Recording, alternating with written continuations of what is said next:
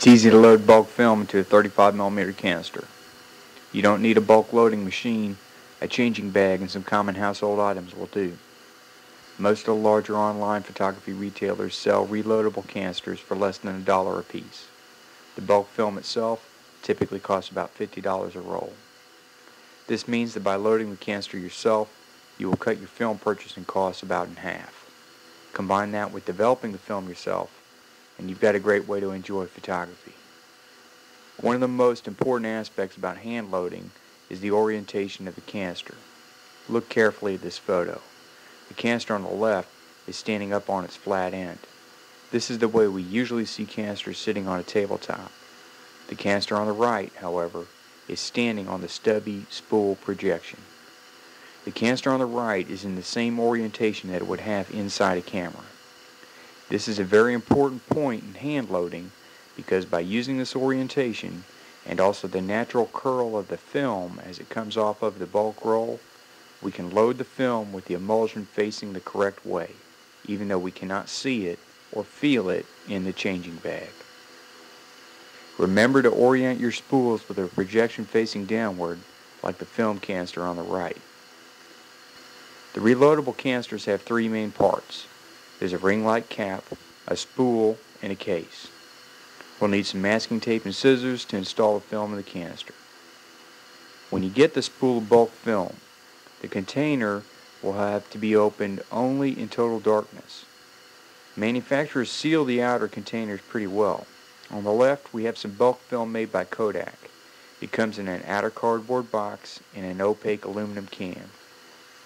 This can is sealed with tape where the two halves of the can come together. Inside the can is a plastic bag, and inside that plastic bag is the spool of bulk film. On the right, we see some boxes of Ilford bulk film. The three boxes are in different states of opening. We see a completely sealed box, a box whose seals are broken, but the box remains unopened, and on the far right, we see a box that I've opened in the past and taped shut again several times. The seals the manufacturers put on their containers can be a little tough, but if you try to cut them open or begin to get them open in the light, remember not to open a box all the way. Doing so would fog your film. Most of the rest of the loading procedure would take place in total darkness or inside the changing bag. We place the items that we would normally zip up inside the bag on top of the bag so that we can show the steps. Add in a white cloth to make it easier to see the parts. With the parts laid out and organized inside the changing bag, and the bag zipped up and light tight, we put our arms inside the bag and then go ahead and open up the box that holds the bulk film. The spool will be inside an opaque vinyl bag. Get the spool out of the bag. It helps to set the spool in the box it came in so that you can find it easily when you cannot see. If the spool is brand new, you may have to remove a piece of tape that anchors the free running end of the film. Even if the film is loose, if it sits in the box like this, it will generally be alright. Peel off some masking tape, about 4 inches worth, and lay it on top of the spool. Notice we've got the spool oriented like we talked about before. I like to stick the spool with the free ends of the tape to my hand so that as I'm rummaging around inside the bag, the tape will not begin to stick to itself or be a problem. Take up the bulk reel and find the end of the film. For our simulation here, we have an improvised bulk reel made with an old section of film to show the process. Lay the film down on the spool. Use the spool position and the natural curl of film as it comes off the bulk reel to get the emulsion on the correct side. In this case, the emulsion is facing down and away from us. Tape down the end of the film to the canister spool. Give it one turn of a wind around the spool and then slide the spool and the film into the canister case. Cap the spool. Using your arms, pull some slack off of the bulk reel. By working your hands along the edges of the film, you can measure off a few feet of film. The allotment will be rough, so you'll never know exactly how much film you will have in the can, but it'll all be used by you in one way or another.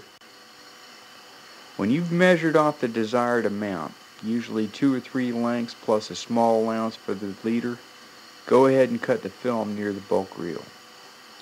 Wind the film into the spool. It helps to wind using the spool projection to turn the film into the canister, and to pinch down with your finger on top when you need to keep tension on the spool. You can wind the film into the spool so that it follows the curved profile of the outside of the can. Leave a couple inches of film protruding from the can. If you wind the film all the way in, you'll just have to disassemble the canister to get it out again. With the film canister loaded, you could load the next one if you had put more than one empty canister into the changing bag to begin with.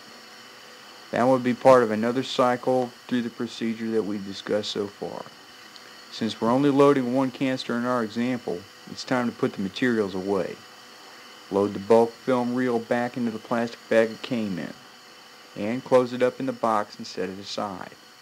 Now is the time to feel around inside the changing bag and make a mental check to make sure that everything inside is stored in some kind of light, tight container.